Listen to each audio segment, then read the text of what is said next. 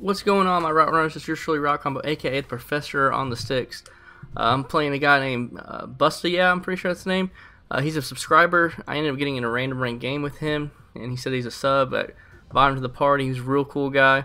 He had a really good run scheme in this game, and it's awesome playing subscribers. And if you are a sub, if you get in a game with me randomly in a ranked game or whatever, just send me a message. Say you're a sub, and I'll invite you to the party. And it'd be awesome to get to know you, get to talk with you, makes the games a little bit more exciting, more fun. Nice little friendly banter back and forth. It's always a good thing. And so if you are a sub, you definitely hit me up if you get in the game with me. And I'm also gonna be doing a subscriber night. Some people have been asking for it.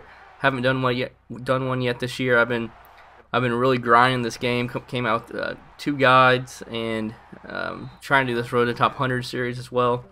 So I haven't really had too much time to play, and I've played a lot of on-ranked games versus some top-notch players, trying to test my game and test the different ebooks and stuff like that out.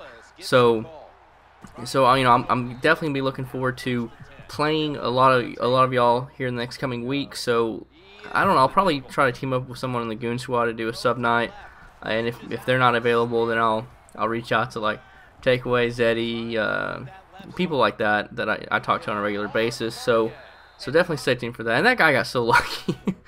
I'm pretty sure threw to the other guy on the double move, and luckily I was able to get the pick the next play. So if you don't know, this is great in the sub episode. This is gonna be episode 1 for Madden 25. And what I like to do also whenever I do the subscriber night is I like to post most of those gameplays, win or lose, good game or bad game, and do this grade in the sub. So if you're new to my channel, I have a lot of new subs since Madden 25 started. What grade in the sub is, I started this last year. Man, I feel like I've been doing this forever now. I started this last year, and it's where, look at this bait. Let me get into this. Look at this bait. Let me show this one more time. I get back on the middle linebacker, and I know since I'm sitting that blitz from the left side, the vulnerable part is a short like streak right there, and he saw that open. He threw it. It wasn't a bad read on his part. It was just really good lurking on my behalf.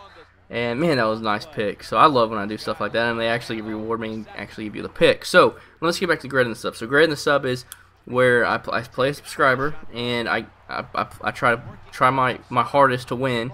Play play tournament style game, and see how you stack up. And after the game, it's a way for me to give back. And at the end of this, I'll have like a 30-second strengths and weaknesses, and I grade your game from an A+ to whatever. And people like to leave in the comment section below if they think I graded them right. I'm definitely a tough grader, so it's kind of fun. And the way it gives back is I like to tell you what I feel like you need to improve on your offense and defense, what you do right and what you don't do as well. This is a nice little dot. So stay tuned in this game, and you can kind of see how this goes. And if you like to be part of the grading the sub, just send me a message or send something to the comment section below. And then also the best way to get a game with me is the sub night. I'm going to be doing pretty soon. Not too sure exactly when. And then you should also follow me on Twitter at Route Combo. I'll probably say grading the sub game, and then first person who responds, and then I invite to a game. We can definitely get a game like that. So let's get on to this gameplay. I'm up 20-14. He has a very strong run scheme. Just tortured me with the run, and he's running it sometimes when I don't think he's gonna run it, so that he mixes it in pretty well. And right there, I had to guard 2 different things. He got unlucky that his running back dropped it, and I sent some pressure from the left side. He didn't have a lot of time, so now on 4th and 8, I'm playing some coverage defense. Haven't thrown too much coverage defense on him, and you'll see why. Look at my corner on that right side. He goes all the way back to the guy that's in the back of the end zone. That's out of the play completely. Goes off that guy. I'm just like, I know it's zone coverage, but what do you do that for? Like, man, sometimes this game, I feel like it's just programmed wrong. Frustrating. So he's able to take advantage of it, get a touchdown. So he goes up 21-20 with 2 minutes left, a 2-minute warning right here. My whole objective is to go down the field and just get points. I believe I get ball back at half, so all I want to do is get points. I don't care if it's a field goal or touchdown, but I want to make sure that he does not have any time left. He's playing some coverage defense, did a nice job, but only downfall with coverage defense is if you have a halfway mobile quarterback and you got some good stick, you can weave around the spies and pick up some yardage. So once again, he's only blitzing 2. Nothing's really open, but I'm waiting for one of these guys to come back onto the screen, either RB or I think it was A or X receiver guy. but the guy on the left ended up going out of bounds, so I had to look for the guy on the right. Looking at the post route, he did a really good job lurking that. And then right there, when you roll out of the pocket, the flat zone has to either stay on the guy he's guarding or shoot up and try to take the quarterback, and he always takes the quarterback. So if you just stay poised in the pocket, roll out a little bit, the guy's going to push up, and then your running back's going to shoot up the field. For an easy gain, you just have to make sure to time it right. And so I was able to get a touchdown with only like 20 seconds left. And so I feel like I did a pretty good job of it, but this game offense, and then he ran the ball, wasn't expecting that. He ended up getting into field goal range, and his kicker has a good boot. So he was able to take advantage of that and and actually he missed the field goal. Wow, I forgot about that. So yeah, he missed the field goal. So luckily I didn't leave him with one more second on the clock, or a few more seconds, so he could have got maybe a few more yards and definitely got the field goal. So I did a pretty good job there ending the half. Time management.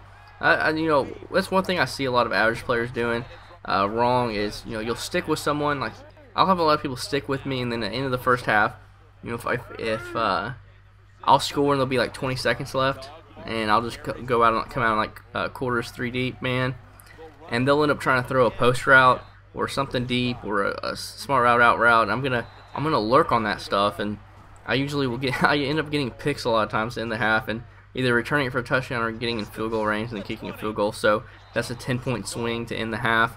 And so if there's only 10 seconds left, you're at the 20-yard line, just do like a quarterback wrap or something, just something conservative. There's just no point of trying to throw into coverage and hopefully get to the 50 and then maybe throw up a bomb, or, you know, just hoping for a field goal like that, because you don't want to compound your mistakes. I don't think Madden relates to real life football that much, but there are some key things and like things that you have to be aware, and that's one of them is time management, clock management. I mean, you just got to be smart about it.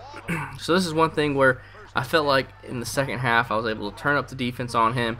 I put a lot of pressure on him because I was able to work the clock at the end of the half and score to make it a 13-point game. Puts a lot of pressure on him and makes him have to pass the ball. And once you have to pass the ball, you know, I feel like I have a really good pass defense. Granted, you know, people still score. I mean, you know, it's tough to play defense, but I have pretty good pass defense and some good blitzes. So anytime I get them into a one-dimension type of offense dimension, I don't even know what I'm saying, but you know what I'm saying. I feel like I'm in an advantage because I'll be able to, you know, get my couple stops a game doing that. So I take a 41-21 lead. He throws a nice bullet pass right there, dot in my face. And so I'm up by 20, playing some coverage defense once again. Nothing's open, and the guy shoots across the middle of the field, and he gets big hit, nothing there. So on 2nd and 10, I was not expecting him to run the ball. It was a good play call on his part, and I was definitely not expecting him to run the ball on 3rd and 6. Ran the ball again and get the first down. I'm telling you, man, his run game is really powerful. That's definitely one of his biggest assets, and I'll go over that at the end of the game. And then right there, he tries to hit me with that streak. This is not Madden 13. Oh my goodness! Of course, I'm gonna fumble right when I get an interception. This always happens to me, man. You can't just get a pick and then just, you know, go down and start the next series, say good defense, and I got a fumble, give it right back to him. Did a really good job of getting outside the pocket there, not losing any yardage. And once again, his run game is powerful. And man, I can't believe I fumbled that, man. That's frustrating. That would definitely have been the game. I still have the game in hand. I just have to be sure. I just need to get 1 or 2 first downs, and that would be game time. And overthrow. You know, the Bucks are a really nice team. They have a really good defense, good offense. I just don't like their quarterback. A lot of people can play with their quarterback, and I don't know. I think he just misses some throws that I'm wanting to make, like different, like a pass lead to the inside, like wheel routes and stuff like that, or post. Sometimes he has overthrows and does a bunch of funky things. But right here, you see this pocket presence. I act like I'm going to rush with the quarterback, stop, and he gets his guy to come up, and I'm able to throw a dot down the field. And so now I'm just trying to run off the clock. I don't want to just kneel the ball. You know, that's no fun, especially playing a sub. I don't need to do that. It's only a ranked game, so it's not that serious. And so that's going to do it. So I get 9 points off him. Great game. So let's now break down his offense and defense. For offense, I give him a B-. Some of his strengths was, like I've said throughout the video, his run game, and he had a good balance between running and passing. I never knew if he was going to pass the ball or run the ball. His weaknesses is his passing attack and his decision making. He threw some bad passes, which led to some picks, and he needs to find one balance of just a money play, pass play that goes along with his run game, and then he'll be set. And then go through his reads and just go in practice mode and practice all that, and he will be golden. Just a money pass play, and his decision making needs to be worked on. But definitely need to keep up with your run game. So he got a B- for his offense. I'm giving his defense a C-. Y'all might think that's a little harsh, but I felt like I was able to do whatever I wanted on him. Some of his strengths, he had some pretty good coverage defense, and he did a really good job lurking when he was in his coverage defense. On his weakness, though, he needs to work on his run defense. His run defense is real tough this year, but you got to make a way for it to happen. He needs a really nice blitz. He needs some blitzing. That's definitely what he needs. He plays a little too much coverage defense. He needs to learn how to get that one crucial stop to get